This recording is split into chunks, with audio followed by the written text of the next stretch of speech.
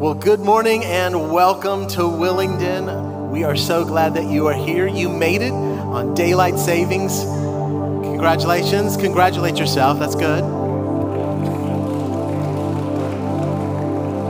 We are excited to gather together, and God is always on time. Amen. And so we're here to worship Him. I'm going to read from Ephesians chapter 1, verse 6 and 7, and it says, "Let us praise God for His glorious grace." Say, glorious grace. For it is the free gift that He gave us through His dear Son, Jesus. For it is by the blood of His Son that we are set free. Can we stand and give thanks today to our God for His amazing grace? Let's worship Him. Come on.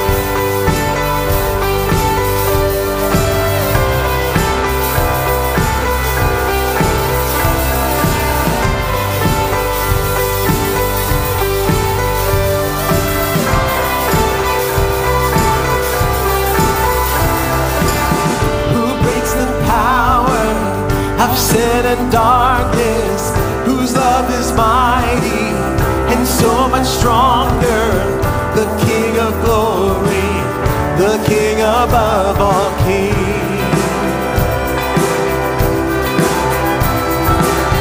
who shakes the whole earth with holy thunder, who leaves us breathless in awe and wonder. The King of glory, the King above all kings. Yeah. This is amazing grace. This is unfailing love. That you would take my place. That you would bear my cross. You would lay down your life. That I would be set free. Oh, Jesus, I sing for all that you've done for me. Yeah. Woo. Sing of all He's done. Who brings our chaos back into order? Who makes the order a son and daughter? The King of glory, the King above, who rules the nations with truth and justice, shines like the sun in all of His brilliance. The King of glory, the King above all kings. Yeah, this is amazing grace. This is unfailing love. That you would take my place. That you would bear my cross. Oh, you would lay down your life. That I would be set free. Oh, Jesus, I sing for all that you've done for me. Worthy is the Lamb who was slain. Yeah, sing. Worthy is the King who conquered the grave. Sing, worthy is the Lamb who was slain. Worthy is the King who conquered the grave. Worthy is the Lamb who was slain. Worthy is the King who conquered the grave. Worthy is the Lamb who was slain. Worthy, worthy, worthy. This is amazing grace. This is unfailing love. That you would take my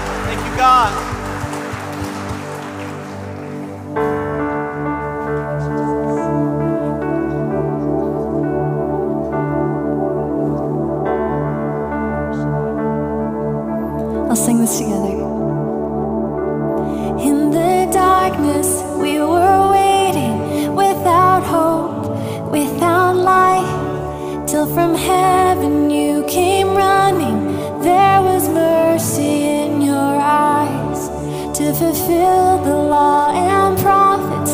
To a virgin came the word, from the throne of endless glory to a cradle in the dirt.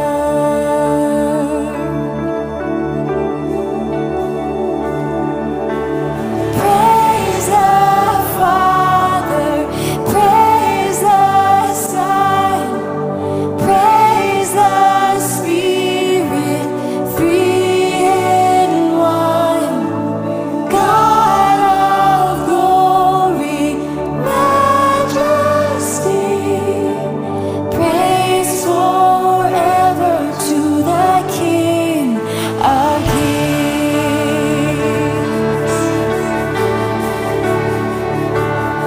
To reveal the kingdom coming and to reconcile the lost, to redeem the whole creation.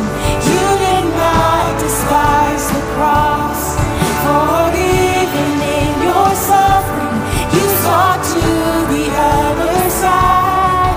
Knowing this was our salvation, Jesus for our sake you died. So let's praise Him this morning. Praise the Father, praise the Son, praise the Spirit, three in one. God of glory, majesty, praise forever to the King of Kings.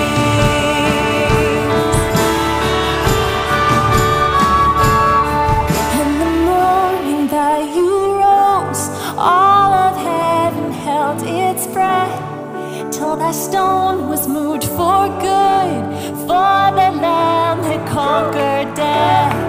And the dead rose from their tombs, and the angels stood in awe, for the souls of all who've come to the Father are restored.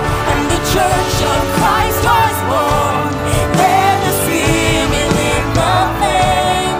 Now this gospel truth of love shall not live, shall not fade. By His blood and in His name, in His freedom I am free. For the love of Jesus Christ, who has resurrected me.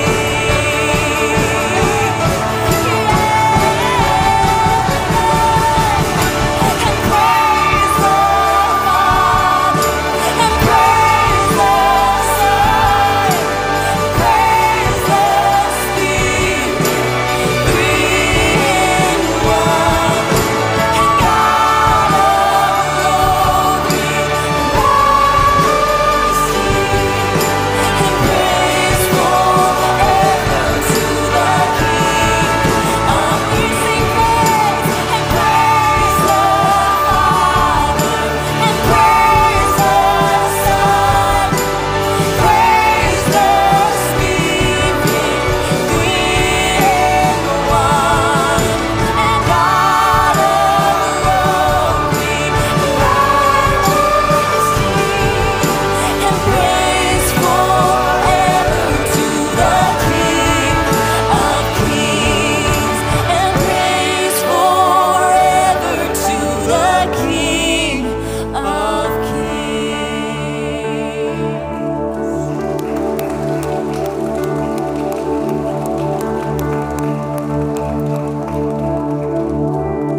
Thank you, Father, for your love for us. We praise you in this place. You are faithful, almighty, everlasting. We love you, Lord. And we know we can put our trust in you. We know that you are faithful. And so when we sense the temptation to be fearful or anxious, remind us to be still and know that you are God. That in you we can rest and find hope. Remind us of this. Remind us of your promises as we worship you in this time.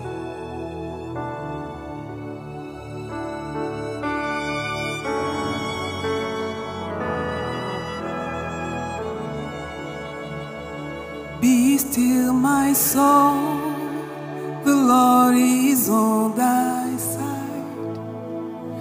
Bear patiently the cross of grief or pain. Leave to thy God to order and provide. In every change, He faithful will remain.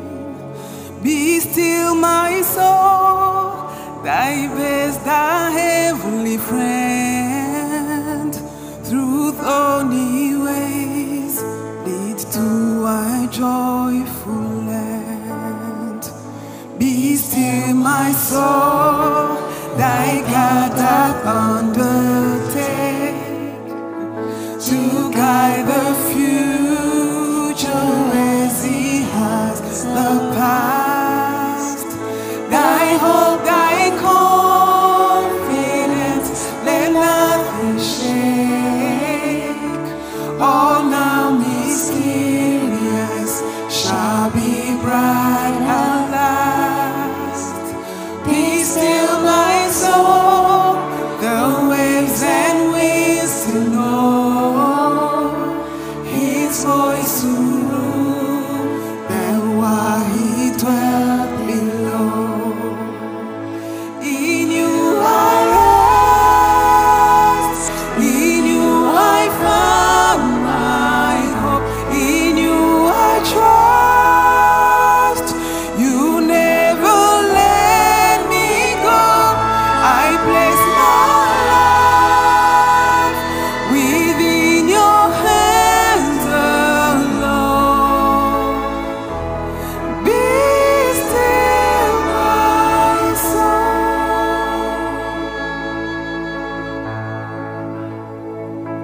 Be still, my soul.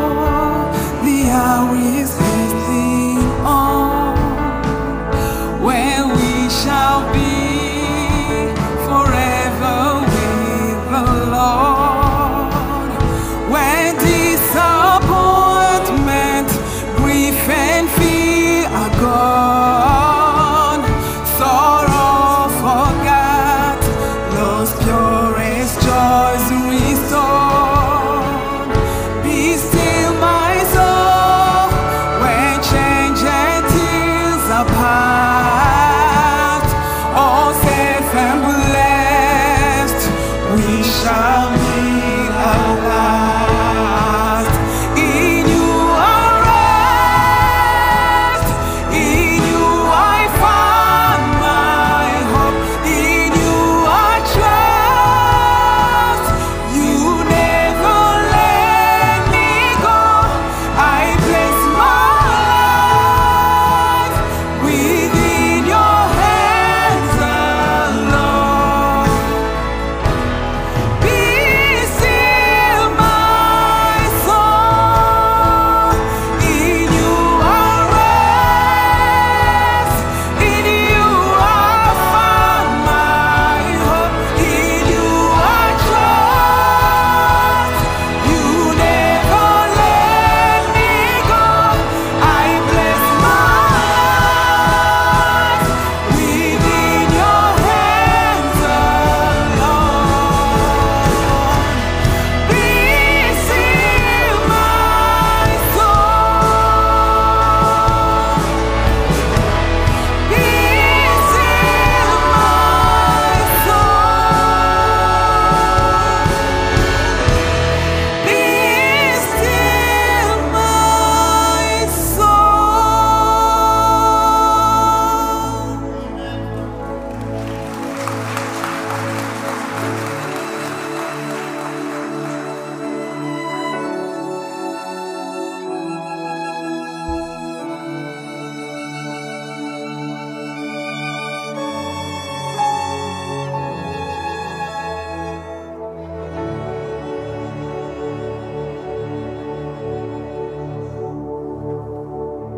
So Lord, we trust you, God. Our faith is in you. And Lord, if our faith is wavering, God, increase our faith, Lord. Help us to renew it, God, in you, and put our chariots or the mechanisms of their world, their finances, their educations, their relationships, and all those things are good, Lord. We want to trust in the name of the Lord our God, and all those other things will be added as needed. But Father, we pray that you would put our soul at rest, Lord. Thank you, God, that eternity is already set in our soul, God. That's what you say. But Father, we pray that it will be at peace here on earth, Lord, as it one day will be in heaven, God. We pray, Lord, that as we put our mind and focus on you, God, you will keep us, Lord, in perfect peace. It cannot be attained any other way, Lord, except through complete trust and obedience to you. So, Father, there is no work in that. There is rest in that. Help us not to just strive and work after it, Lord, but to find ourselves lying down in green pastures, Lord, restored by your presence. We love you, Father, and we find hope and peace and joy and strength, all that we need for every moment of every day we find in you. We love you. Thank you for all of this. It is amazing. In Jesus' name we pray, and everyone said amen. Amen. Amen. Well, why don't you turn and greet one another as you're seated, and then we're going to celebrate some baptisms today. Yeah.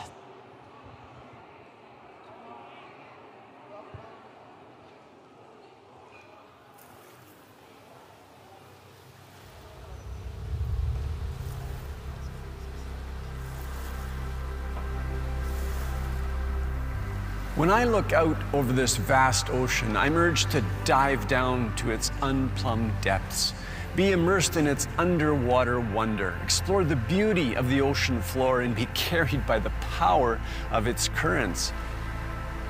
It is grander, more unfathomable, wider and deeper than anything I can imagine. When baptized, I am immersed in someone greater, more majestic, and more beautiful than anyone I could ever comprehend. I'm invited into the sacred fellowship of the Father, the Son, and the Spirit. That's why Jesus says I'm baptized in the name of the Father, and of the Son, and of the Holy Spirit. When I'm baptized, I'm saying yes to life with God and no to my sin-bound, independent ways. I'm saying I've been reborn. I have new life, and now, by trusting God, I will follow Jesus. I embark on this journey of following in His footsteps, learning to live as He would have me live, becoming like Him, doing what He would do by the power and joy of the Spirit. When I'm baptized, I'm saying something to the world around me. I'm one with Jesus and with His people. I have a new family. I'm going to follow Jesus in every area of my life. I'm all in. Before I rely on myself more and trust on my own capabilities, I thought that doing good to others is a way to salvation. I also believed that when I go to church every Sunday, it's enough as a Christian. I started attending Willingdon Church in 2010 when my cousin and her husband invited me. Soon enough, I regularly go with them to attend Sunday services. But then I also go back to Catholic Church at the same time. Until in 2015, when my husband came to Canada, and we both decided to regularly attend the Sunday service here at Willingdon. Then on December 2021, the biggest trial came to our marriage life and to myself when I was diagnosed with cancer while undergoing fertility treatments. I surrendered my life to Jesus as my personal healer, and I started reading the Bible, attended Set Free and Discovery classes in Willingdon. My daily struggles are still the same, but I'm not worried because I cling to the promise of God that says, "Do not be anxious about anything, but in everything, by prayer and petition, with thanksgiving, present your requests to God, and the peace of God would transcend all understanding, will guard your hearts and your minds in Christ Jesus."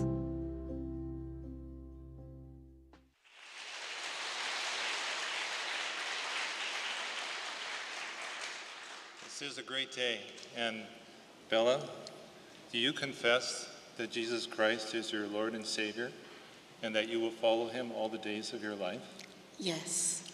Upon the confession of your faith, I want to baptize you in the name of the Father and in the name of the Son, Jesus Christ, and in the name of the Holy Spirit.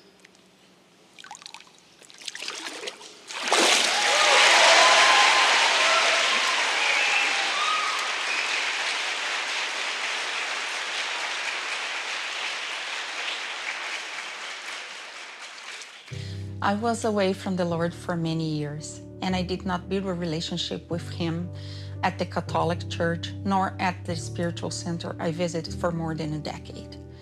I used to think I was a good daughter to him just for volunteer from time to time. I prayed to ask him a lot of things, but rarely asked for his forgiveness. Last September, I struggled hard with a breakup relationship and the loss of a friendship that was important to me. It was a moment of deep darkness when I heard this call to go to Willingdon. So I went to the Sunday service, and while there, I felt God's love, care, and kindness, and how I needed to be closer to him. I became sure I could no longer live without him in my life, without following his plans and surrendering my life to him. I learned more in the Discover Family classes on how to build an intimate relationship with God, and there is no other day I don't pray for his forgiveness and his patience for my sins, and also for his guidance so I don't deviate from his path and his plans for me. My next step in this journey, though, is to be baptized.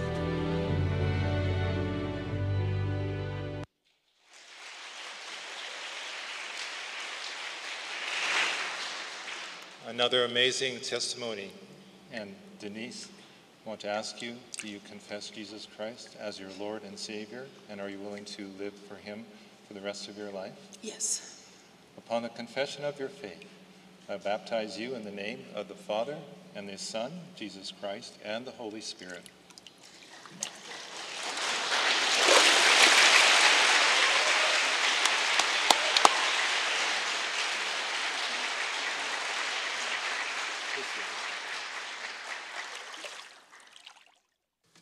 Hello, Willingdon. My name is Songdo Lee. It has been 10 years since I came to Canada from South Korea, and I'm currently working as a shuttle bus driver. Since I was born in the faith, I thought I was just an ordinary Christian. Although I went to church and worshipped every Sunday, my life was secular. My career, money, success, relationships, and persistent anxiety and depression. More than anything, I realized that I didn't have joy and the peace of Heavenly Father's love within me. After thinking about it carefully, I found I'm too afraid of watching my sin naked like Adam. By being baptized today and becoming a member of Willingdon Church, I confess that I'm a sinner and want to be cleansed. And I want to enjoy through joy, comfort, and peace that the world cannot give. Please pray for me. Thank you.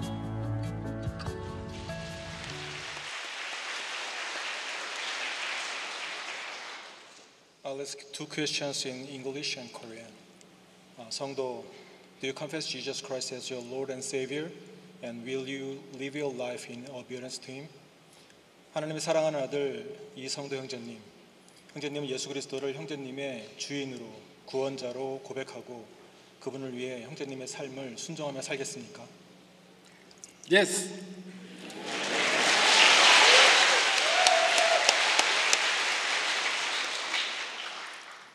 On the basis of your confession of faith, I'll baptize you in the name of the Father, in the name of the Son, Jesus Christ, and in the name of the Holy Spirit.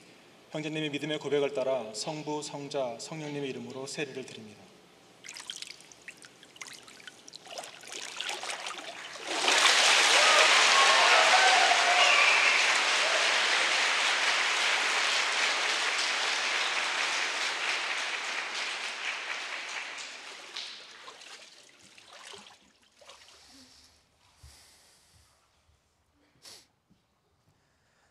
Praise God for those who came to be baptized this morning.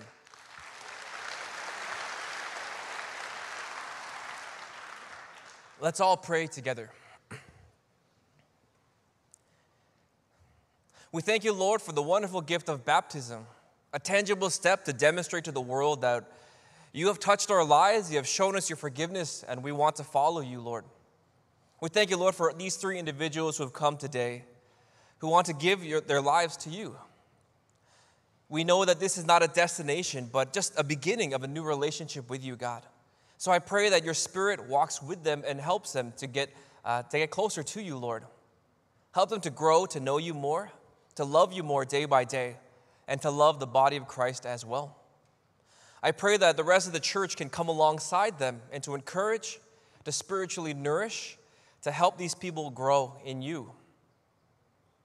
And I pray also that your Spirit moves in the hearts of others in our church who may have believed in their hearts that you are their Lord and Savior, and who believe that you have forgiven them, but they haven't taken the step of baptism yet. I pray that you stir in their hearts, move in their hearts to feel the desire to be baptized. And I pray that these testimonies that we share can help others to know why you are so valuable and treasured. And I pray that you can continue to bring more and more people into your kingdom so that our baptistry is continually filled with people being baptized, God. I pray that that becomes a routine in our church as many more people come to know you and dedicate their lives to you. We thank you, God, for this beautiful time. In Jesus' name I pray. Amen. So good afternoon, everybody. My name is Jonathan. I'm the pastor of life groups here at Willingdon Church. This is my third time hosting today, so I hope I mess up a little bit less. But I want to welcome everybody here. We're so glad to have you, whether you've been here for a long time or you're new. We're glad to welcome you today. If you are new, we want to encourage you guys to get connected with our church, and there's a few ways to do that. First off, in front of your seats, there is a Connect card. You can fill this out with your information and give it to the Resource Center. And we'll have somebody to contact you to get in touch. Or you can also visit the Here to Help, our Resource Center, our Welcome Center, or a Connect table in the cafeteria as well. We don't want you to leave feeling like you didn't get to meet anybody. We want to make sure that you know that you are very much welcomed here. And also, if you'd like to have us to pray for you, if you need any prayer assistance, we also have prayer cards as well. Please fill it out and submit it to the Resource Center, and we'll have a group of people praying for you and your needs, whatever it may be. And if you'd like to worship, not only in the service, but through giving, we know that God has given us all that we have. All our finances and all that He's given us is from Him. And one way to worship God is to give some of that money back. The offering money helps to go to our ministries, all the things that we do, and also even our mission trip that's going to come up soon as well, which you'll learn about in a few moments. So if you feel called to give, there's offering envelopes in front of you and in the Resource Center as well. And you can give online. For upcoming events, we have a prayer summit this Wednesday. Last week, Pastor Ray preached about the vision and mission of Willingdon Church. We also got to see some amazing testimonies of people that have been touched through our ministries as well. And all the ministry, the vision, and the ideas are very good and wonderful, but they only succeed if God is behind it. In order for us to really follow God, we need to spend time praying. Not just the elders and the pastors, not just the people on stage, but every one of you is important as well. And so we want to encourage you all to come this Wednesday night at 7 o'clock to our church prayer summit and to pray alongside of us for God's glory and His vision for Willingdon Church. The cafeteria will also be open at 5 o'clock. I know sometimes after work or after school, you get off and your mind is kind of focused on work or you're kind of burned out. But you guys can come early at 5 o'clock to the cafe, get some dinner, talk to some people, get some encouragement, pray for each other, share updates during the week, and just kind of get yourself in a prayer mode for the prayer summit as well. And afterwards, we'll have some snacks and refreshments too. And the last event to talk about is there's a Women's Awaken Retreat. We want you to save the date. It's on Saturday, April 20th. Tickets will go on sale on March 24th. And if you want any more information, you can go to the Resource Center for that too. I'm going to hand it off to Pastor Ruben. In a moment, we're going to watch a video kind of talking about our upcoming Brazil mission trip.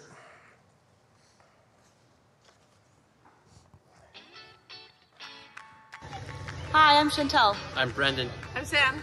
And I'm Jerry, and we're missionaries in Santo Domingo, Brazil, and we're really looking forward to the team arriving in 2 weeks.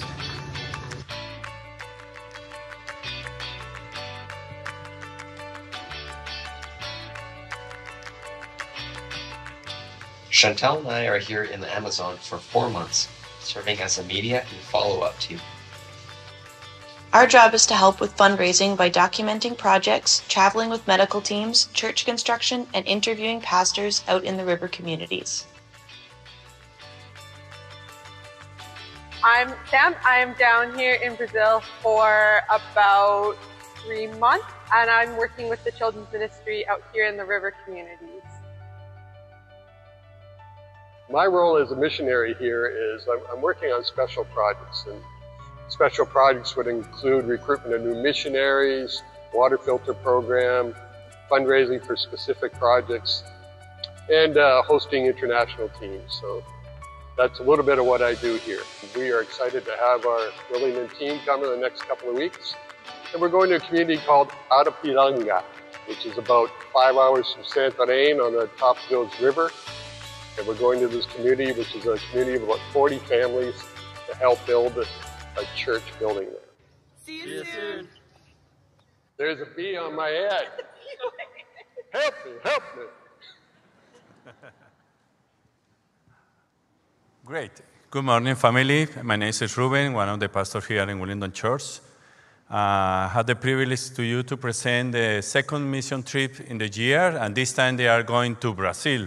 There any Brazilians here? Yeah, good. They are going to work alongside with our missionaries, Jerry, Chantal, Brendan, and Samantha, working with the locals in the local villas in the Amazon River. They are going to participate in different ministries, mainly construction, home visitation, women ministry, kid ministry, medical dental ministry. So it's going to be busy for them. So here we have Amos, we have Toby, Ivan, Vincent, Cole, and Carl. Carl is the team leader of the team. They are leaving this coming Wednesday in the morning. So I ask you to stand up and join me in prayer for them.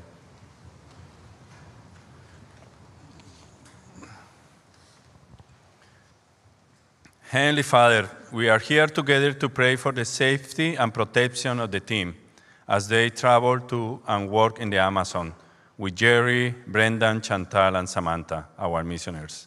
We pray for the health and strength of each member of the mission team.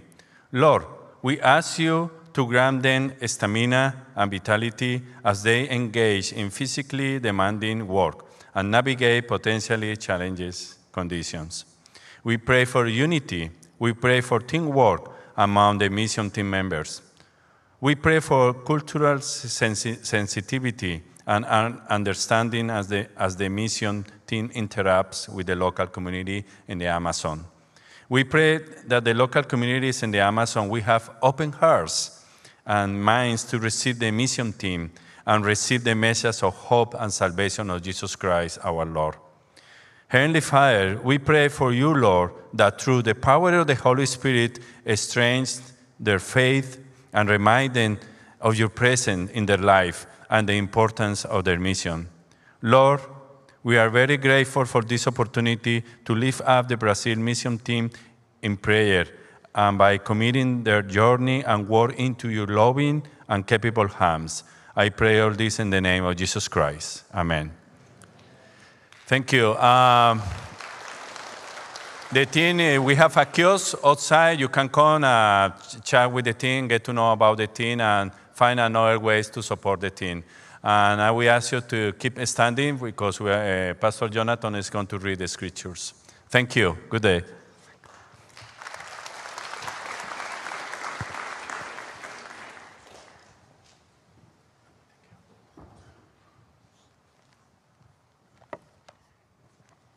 Today's scripture reading is Mark chapter 14, 1 through 11.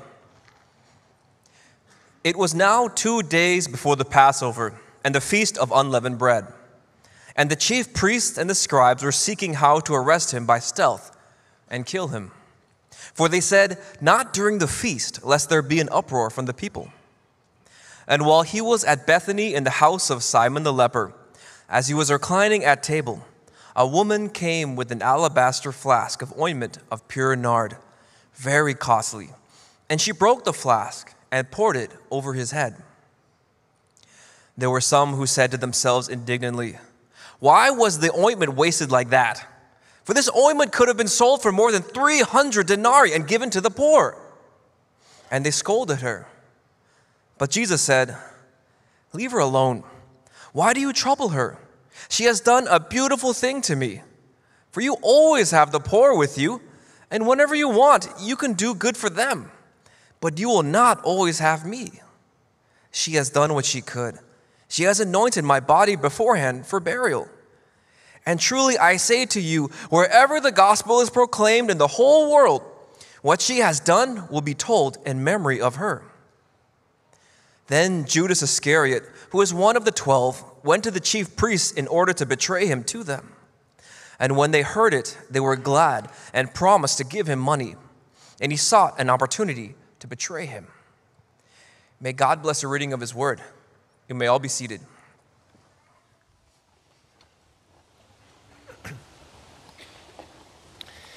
Great. Thank you, Jonathan. Good afternoon, church. It is good to be with you. We have the privilege of starting our Easter series today. My name is Brody, and I normally get to serve with the senior high students downstairs, but I am glad to be able to bring the word for us this morning.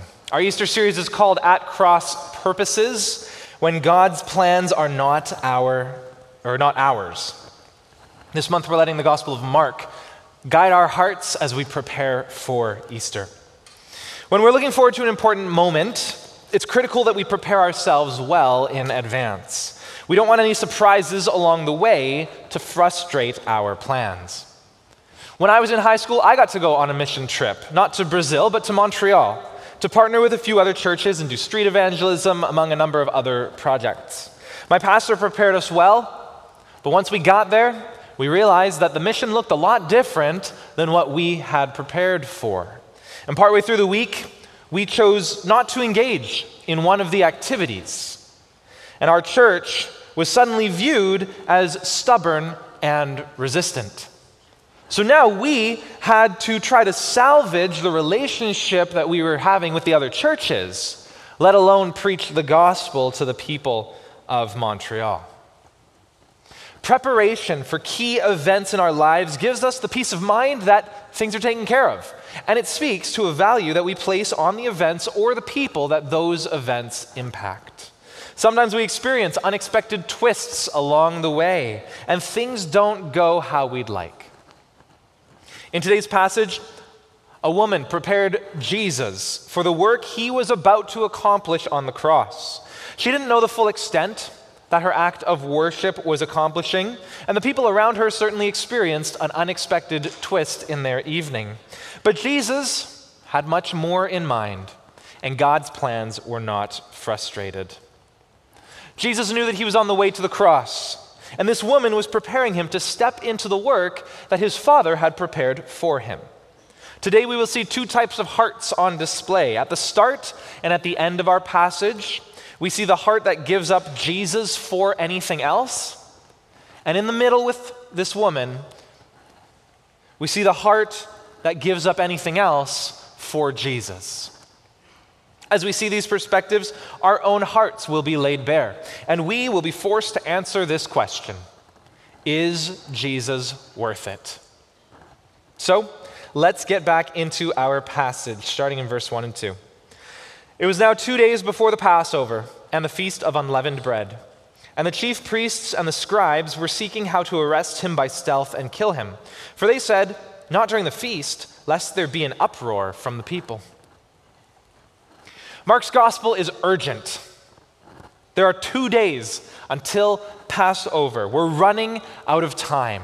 We're coming to the crescendo of Christ's purpose here on earth. After 3 years of preaching and working miracles and ministering, Jesus chose to spend his last week teaching in the temple. And the people around Jesus often misunderstood his purposes. One such group were the religious leaders. They wanted to preserve their religious laws and their traditions, which Jesus challenged. These leaders concluded they had to kill Jesus, and they justified their murderous intentions by claiming that Jesus was a blasphemer.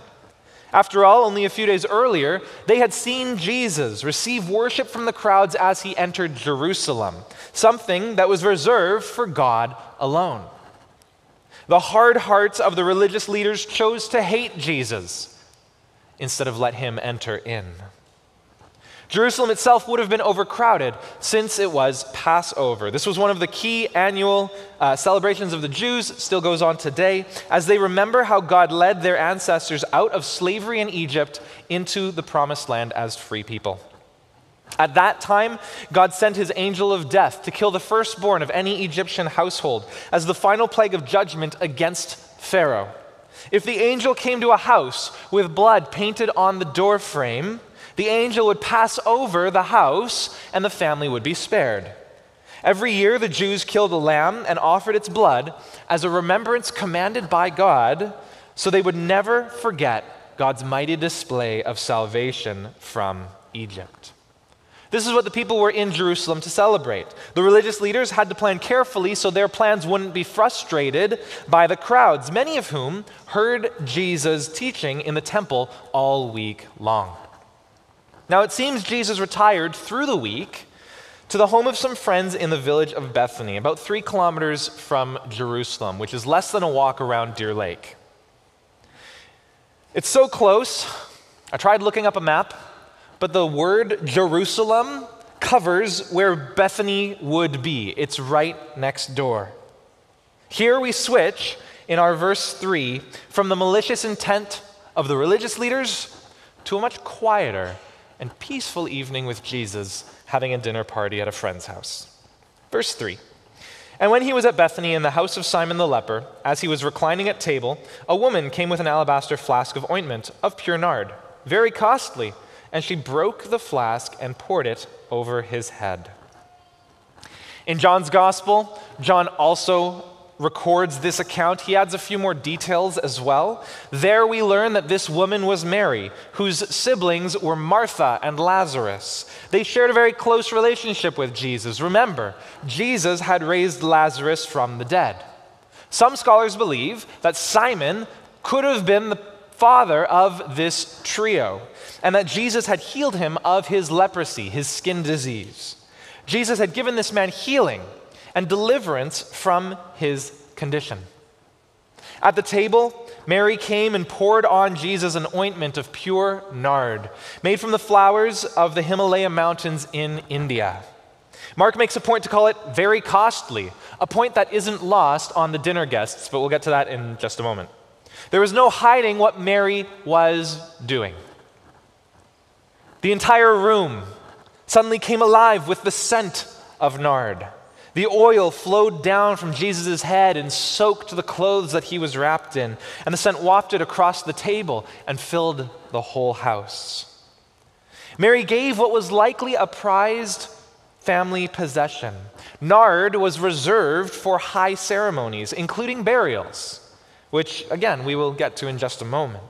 There were other common oils that would have been used for anointing. This was unique. This was special. This was an all-in moment for Mary. She declared that Jesus was her great treasure. Jesus, worth more to her than anything else. Mary reveals a heart that gives anything else for Jesus. To her, Jesus surpasses all else.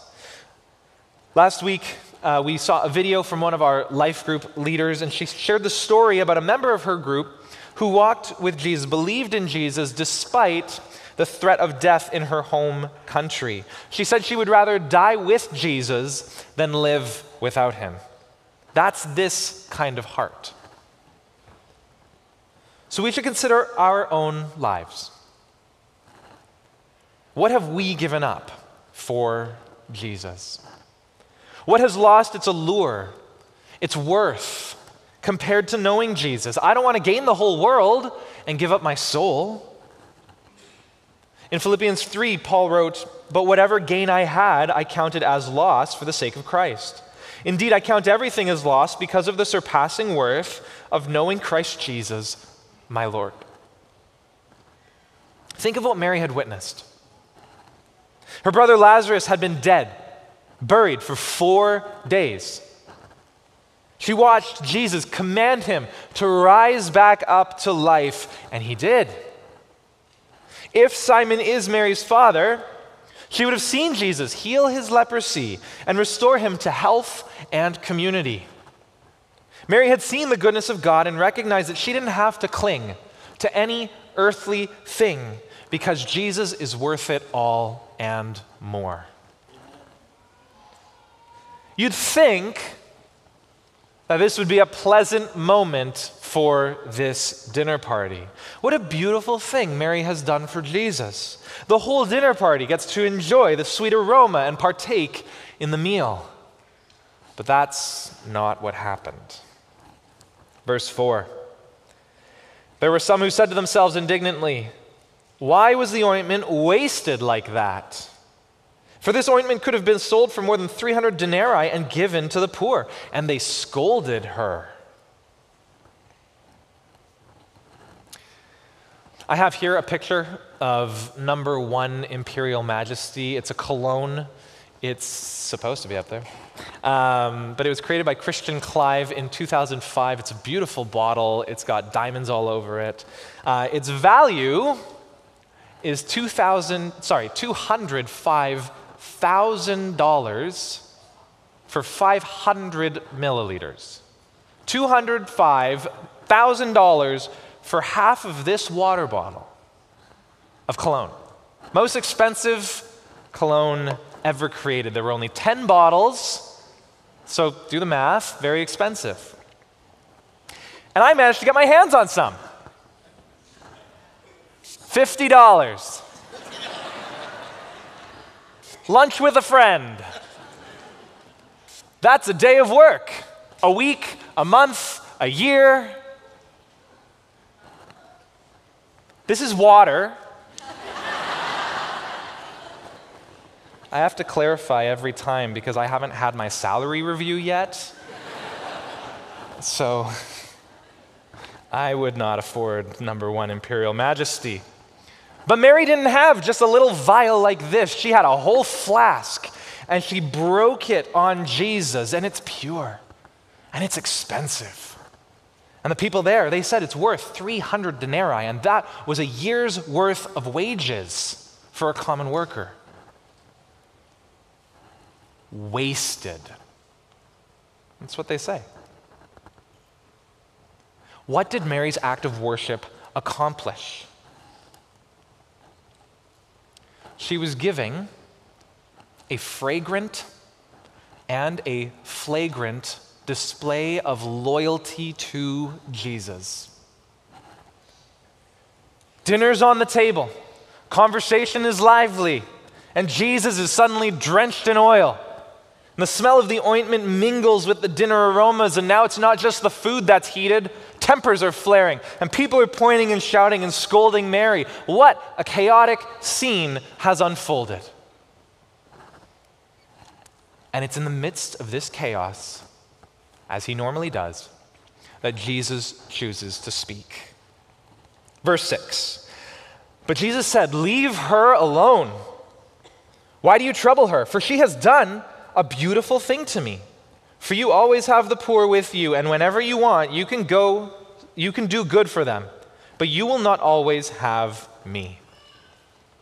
Jesus defends Mary's worship. He recognized the sacrifice that she made for him and what it meant for him as the week drew closer and closer to his death and his burial. When Jesus said, "You will not always have me," he was alluding both to his death on the cross, but also to his eventual ascension back to heaven, where he would not walk the earth anymore until the day that he comes back. To this end, Jesus highlights the true work that Mary's worship accomplished. In verse 8, Jesus says, "She has done what she could. She has anointed my body beforehand for burial." Whether she knew it or not, Mary prepared Jesus for the suffering he was about to endure. In a sense, Mary got to partner with Jesus to carry on his ministry. She joined him in the work of his death and burial by preparing him to endure and have his body laid to rest as he paid the death penalty for our sin. Throughout his ministry, and especially in these final days before the cross, God saw fit to give Jesus other people and angels to minister to him. God does so much more than we expect. He does so much more than we could possibly prepare for. As we worship and obey, we get to join in on the mission of Jesus. God does things beyond our ability, but works through our obedience to fulfill his plans. God brings us into the mission Jesus is on, and we get to participate when we see the worth of Jesus for who he truly is. He is the King, worthy of anointing. He is the Messiah, worthy of following.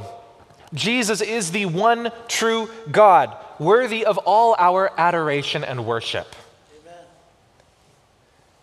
In contrast to the dinner guests casting their curses on Mary and complaining about the apparent atrocity she committed, Jesus instead declares a blessing. He says in verse 9, "Truly I say to you, wherever the gospel is proclaimed in the whole world, what she has done will be told in memory of her." We see that fulfilled today. We see that fulfilled all the way up until today. Mary is remembered for her love of Jesus, a love that drove her to give away what was possibly one of her most prized possessions. She knew that the man who sat in front of her was worth far more than a jar of perfume. Have we tasted and seen that the Lord is good?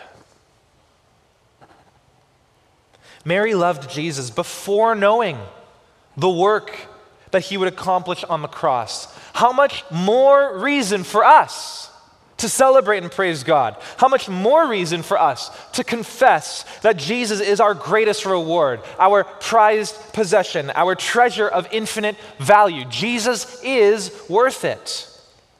And he invites us to use the things that he has given in this life to further the work that he is now accomplishing. Our hearts can be rewired to see money as a means of service, not as a master to serve. Money is a means of service, not a master to serve. Both Jesus and the apostles were supported by men and women opening their homes and financially supporting their mission.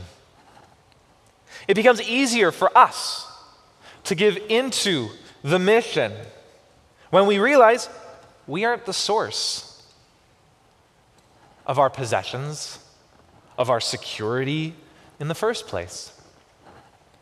God has given each of us a measure of intellect, finance, gifting, talent.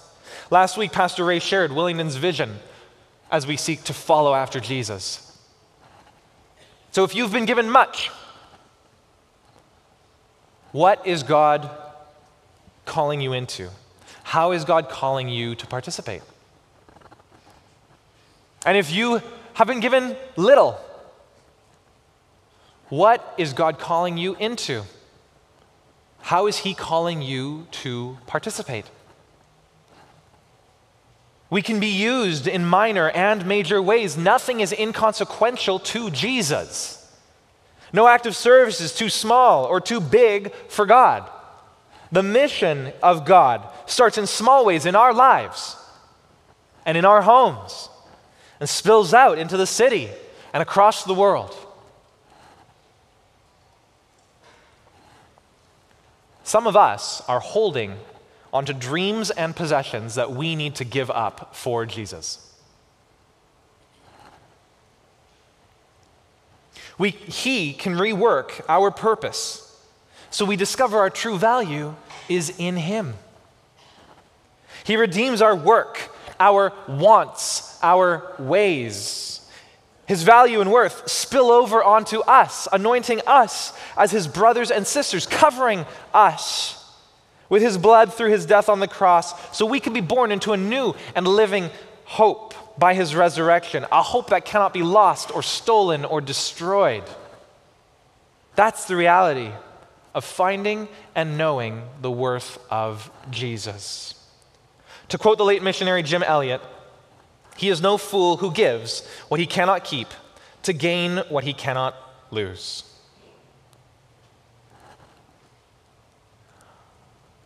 But we don't always see it that way. A voice of doubt creeps up in our mind. Is Jesus everything he says he is? Amen. We find ourselves at cross purposes with others who don't put the same value in Jesus. Our loyalty to him is questioned, or at the very least, it makes us weird. Some say we're stuck in the dark ages, chasing the wind, or just plain out of our minds. We see success and security, and we want it. We might feel like we've wasted our lives on Jesus, especially when we can't see what his purposes are. And our passage takes a sinister twist. It was not just the religious leaders who had closed their stubborn hearts to Jesus. No, one of Jesus' very own, who was at that dinner party, had seen enough. Verse 10. Then Judas Iscariot, who was one of the 12, went to the chief priests in order to betray him. And when they heard it, they were glad and promised to give him money. And he sought an opportunity to betray him. Judas missed the worth of Jesus. His heart and the heart of the religious leaders were hearts that give up Jesus for anything else. They give up Jesus for anything else. Matthew wrote in his gospel account that Judas agreed to betray Jesus for 30 pieces of silver.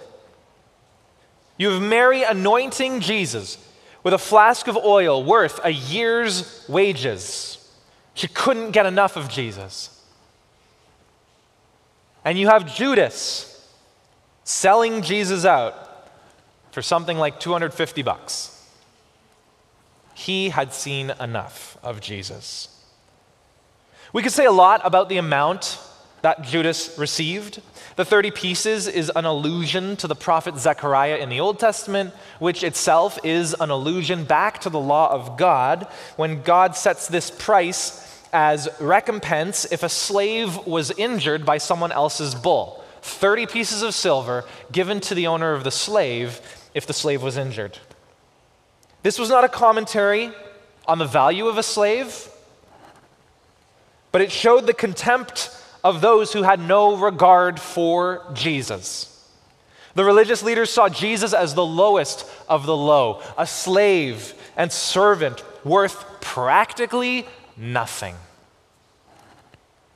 Judas revealed that he was blind to the eternal value of Jesus, who is not a slave, but the king. And so we turn it back on ourselves. How do we miss the value of Jesus? In what ways do we trade Jesus for lesser things? When our plans are not God's plans, we sin by trusting ourselves to the things that pale in comparison to Jesus. We claim that whatever that thing is, it's better than him. When we sin, we declare that we want that thing more than Jesus. In our greed, we want money. In our lust, we want sensuality. In our gluttony, we want to be gorged. In our pride, we want to be praised. And we shove Jesus aside.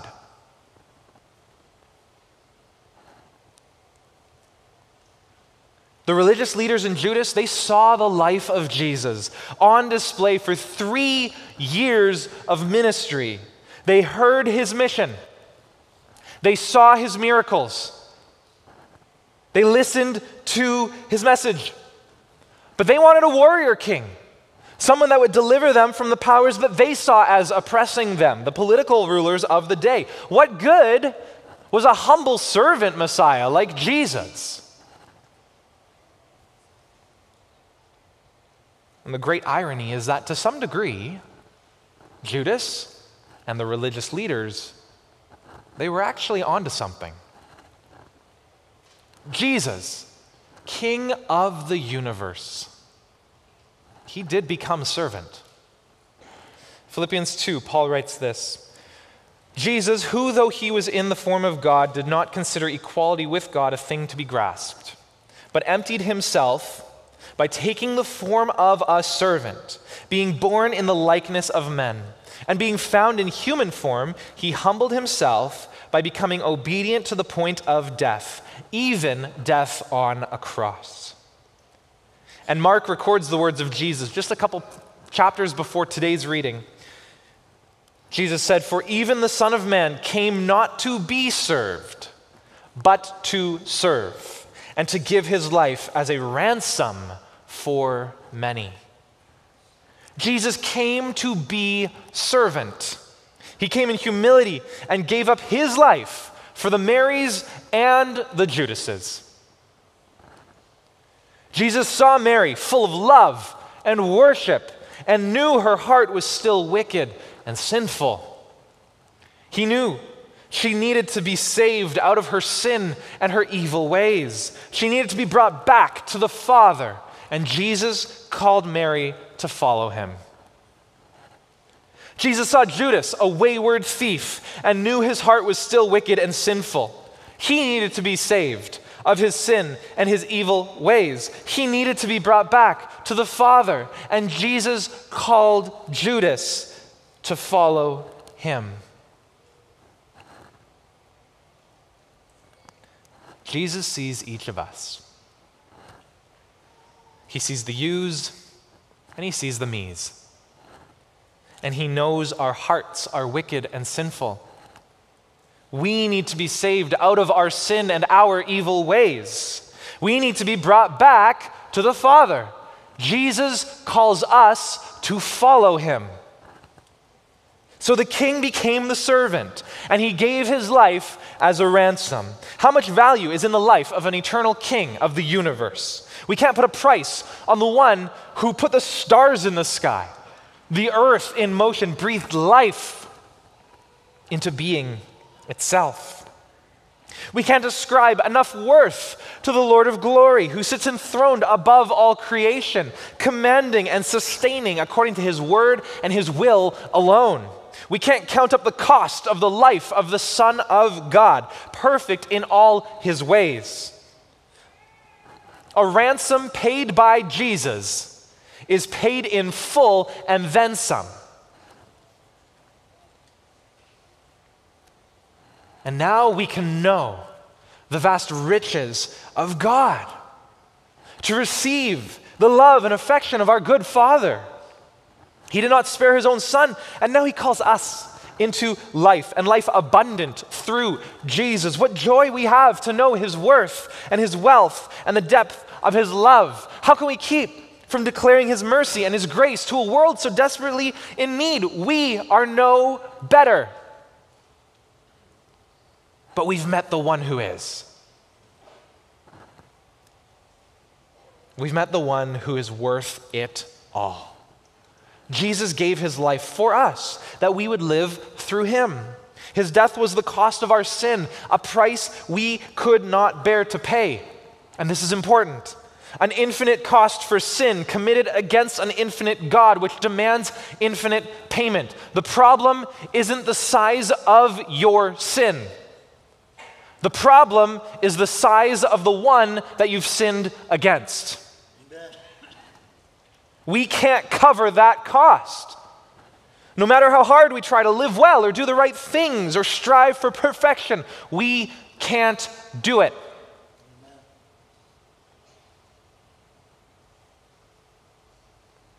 But God, being rich in mercy, because of the great love with which he loved us, even when we were dead in our trespasses, made us alive together with Christ. By grace, we have been saved.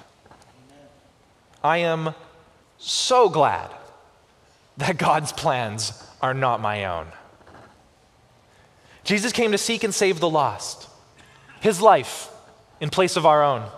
His value bestowed on us. We are bought with a price according to the riches of his grace, that we might walk in new life, keeping in step with the one who died and is alive forevermore. Jesus is so worth it. And so I can't think of a better way to celebrate the worth of Jesus than to declare together what he has accomplished on the cross by participating in communion this morning. Today's anointing took place, Mark says, 2 days before Passover. Communion, the Lord's Supper, happened at that Passover meal. Here is what Mark records, just a couple of verses later, still in chapter 14, verse 22. And as they were eating, he took bread and after blessing it, broke it and gave it to them. And Jesus said, "Take, this is my body." And he took a cup, and when he had given thanks, he gave it to them, and they all drank of it. And he said to them, "This is my blood of the covenant, which is poured out for many.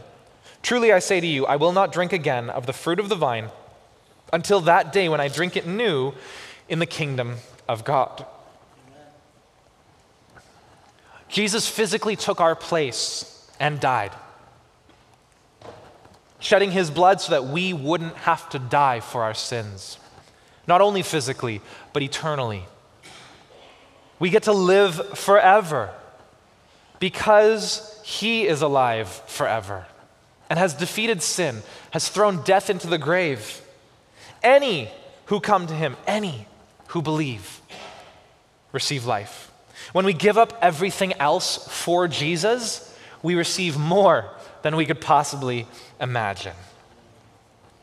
So if you're one of the communion servers this morning, if you're helping actually receive the trays to pass them out, please come to the front at this time.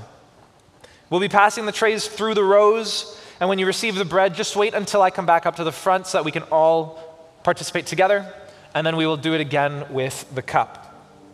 Communion is for any who belong to and believe in Jesus. If today is your day, if today you want what Jesus offers, you can receive life in him. Ask God to forgive your sin. Confess your need for Jesus' salvation and declare him to be your Lord and Savior. Then you can participate in this celebration with us. There's nothing you have to do. God gives us the faith to believe. So believe today. Make it today. And don't leave here without telling someone that you chose to follow Jesus. As Jonathan mentioned, we have a welcome center, a prayer center, a resource center. Maybe you came with a friend. Maybe you're here on your own. You want to talk with me. I'll be down here afterwards. Would love to hear from you. We want to walk with you on your journey. But if today you are not at that point, then I am still so glad that you're here. And I urge you to face your heart's desperate need for Jesus. You can't make it on your own. Jesus offers himself without reservation so you can be healed and set free. But if you're not there, then as the trays come to you, just receive them and pass them by. There's no shame in that. Everyone in this room has passed the trays at one point. But we are glad that you are here to witness this moment with us. It's also our custom here at Willingdon that we take a moment of silence to reflect on our hearts before God. Is there praise to offer? Is there sin to confess? If you've sinned against a brother or a sister or they've sinned against you, you get to make it right today. You don't get to end today with something sitting over you or sitting over them. We get to forgive each other because Jesus has forgiven us of so much more. So let's pause and invite the Holy Spirit to speak to us now.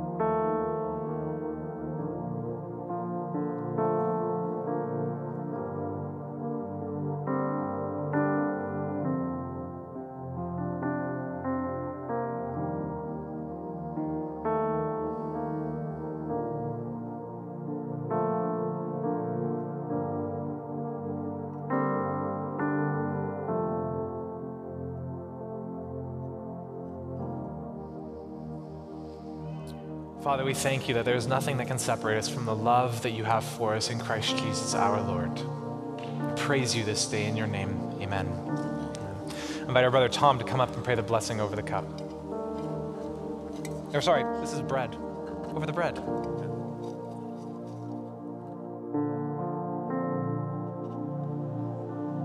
亲爱的主耶稣基督，你的身体是为我们打破，你的宝血是为我们而流。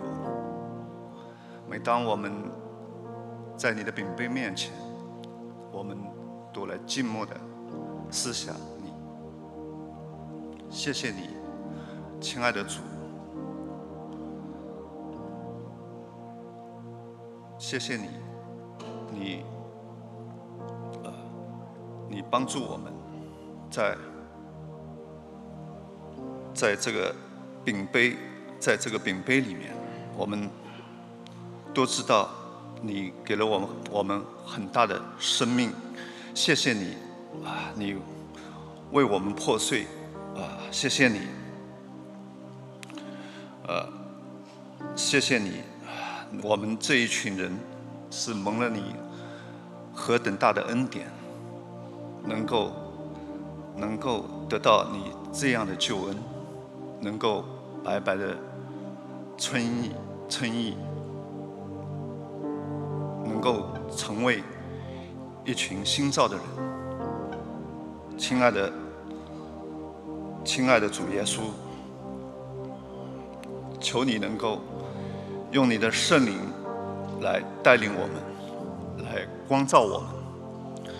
看看我们里面还有什么不讨神喜悦的地方，还有什么地方，甚至于现在最终，我们不过是人，有的时候也会软弱，有的时候会跌倒，甚至于有时会远离神，有的时候会得罪神。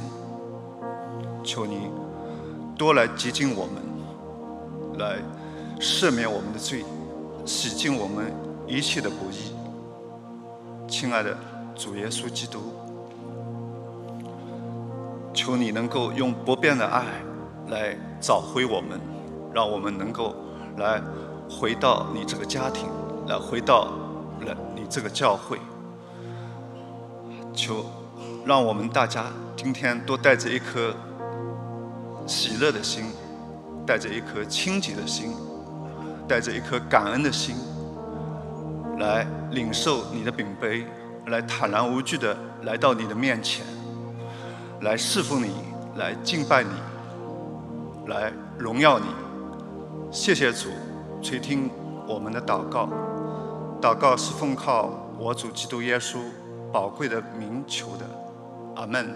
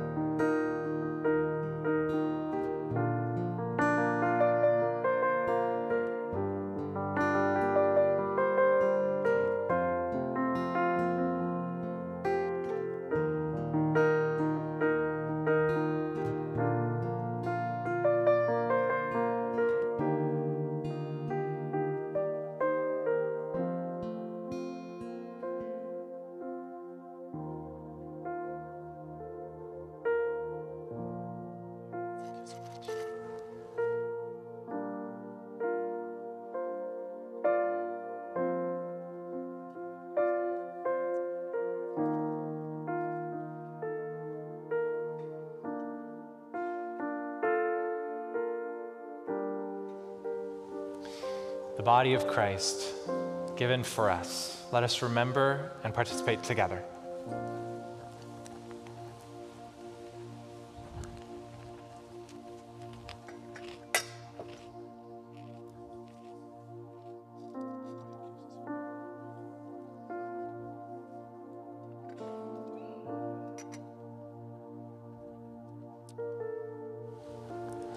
I'm going to ask Eddie to come up and pray the blessing over the cup.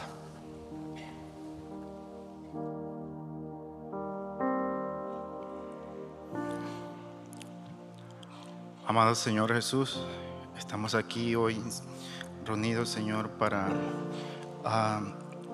recordar ese momento, Señor, donde tú te ofreciste como perfecto sacrificio, Señor, por nuestras transgresiones, por nuestras ofensas, Señor. Gracias, Señor, porque tú, siendo obediente, Señor, fuiste ese perfecto Cordero, Señor, para derramar tu sangre por nuestros pecados, Señor. Bendito Dios, en tu palabra dijiste también que tú no volverías a tomar el vino hasta que tu reino viniera aquí nuevamente, Señor, y nosotros estamos esperando ese día ansioso, Señor, donde tú nuevamente vienes aquí a reinar, Señor, y traes tu reino a la tierra. En el nombre de tu Hijo Jesús. Amén.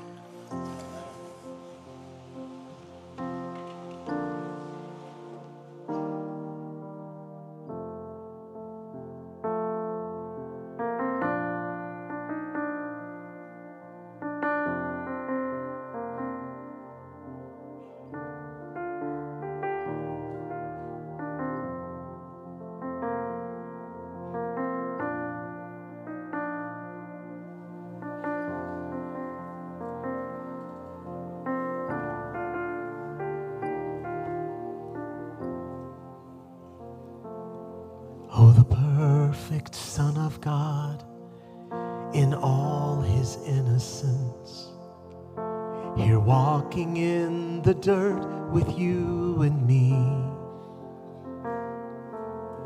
He knows what living is. He's acquainted with our grief. Man of sorrow, son of suffering, blood and tears, how can it be? There's a God who weeps, there's a God who bleeds. Oh, praise the one who would reach for me. Hallelujah to the Son of suffering.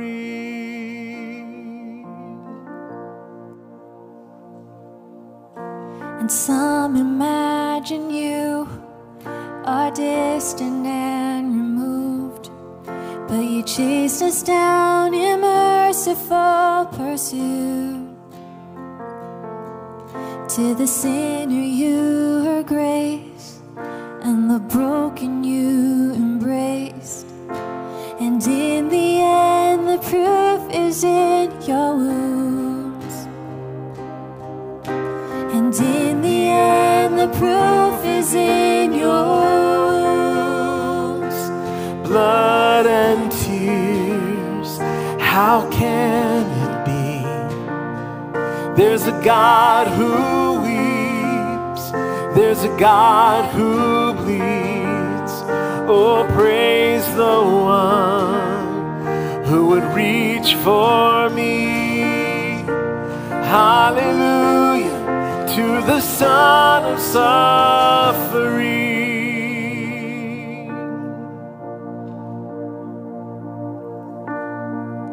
Your cross, my freedom, your stripes, my healing, all praise, King Jesus. Glory to God in heaven, your blood still speaking, your love still reaching, all praise, King Jesus. Glory to God forever. Your cross, my freedom, your stripes, my healing, all praise, King Jesus. Glory to God in heaven, your blood still speaking your love, still reaching all praise. King Jesus, glory to God forever. Glory to God forever.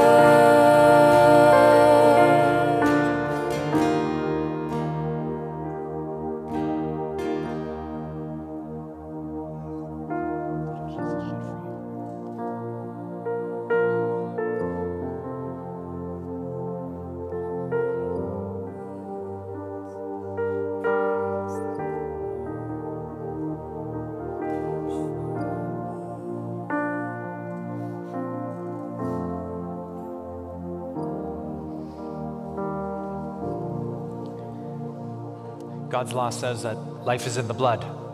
And Jesus says his blood was poured out for the forgiveness of many, for the salvation of many.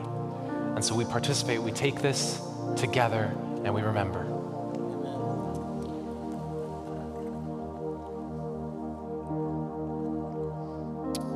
Father God, you are a just and holy God, far beyond our comprehension in perfection and in majesty and in grandeur and in grace. Father, because you are love, you looked on us in our death. You looked on us in our rebellion. You looked on us in our hatred of you. And you chose to extend your love to us. Father, you sent your Son, Jesus Christ, that we could have eternal life.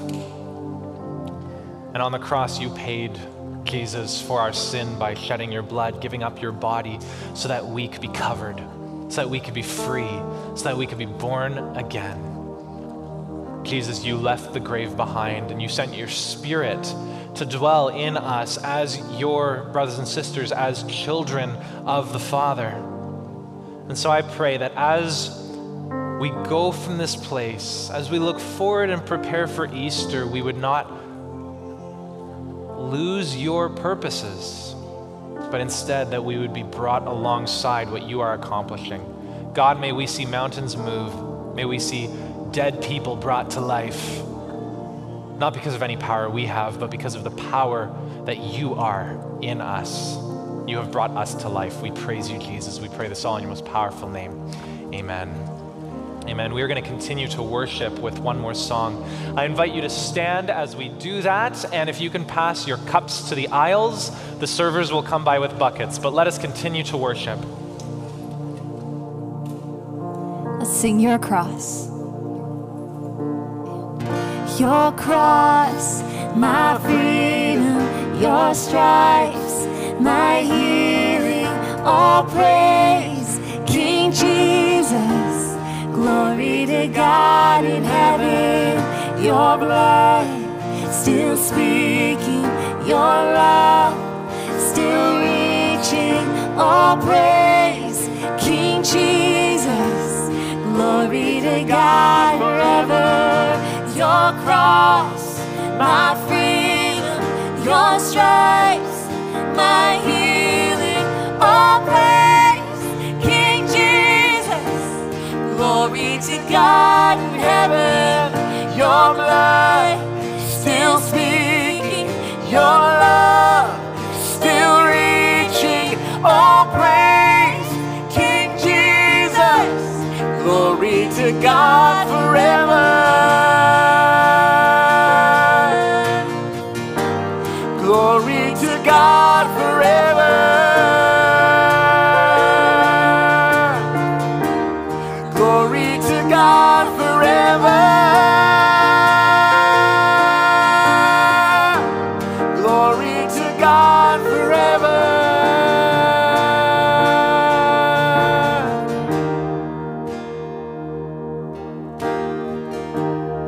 Sing this. Blood and tears, how can it be? There's a God who weeps, there's a God who bleeds. Oh, praise the one who would reach for me. Hallelujah to the Son of suffering.